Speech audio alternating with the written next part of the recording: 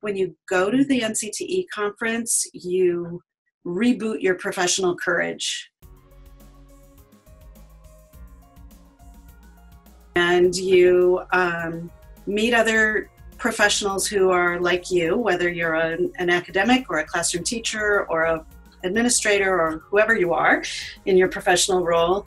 You meet people like you who are facing a lot of the same challenges and issues and excited about the same authors and literature and writing strategies and new ideas and so on.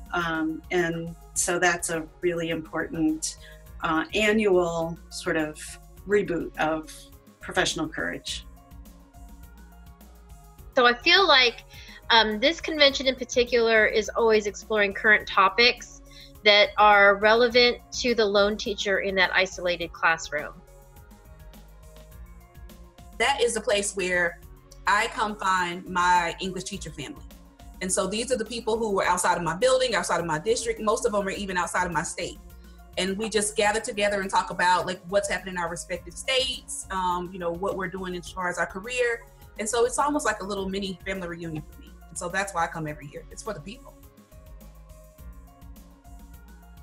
What keeps me coming back to the convention and actually doing things in the convention that are not just whatever my college business is listening to and making connection with my colleagues in K through 12. Our students who come to college have past experiences with literacy. We do not get a blank slate at the college level in terms of literacy instruction with our students. And whether it's external parents, other experiences, or again, K through 12 education, we are not doing this alone.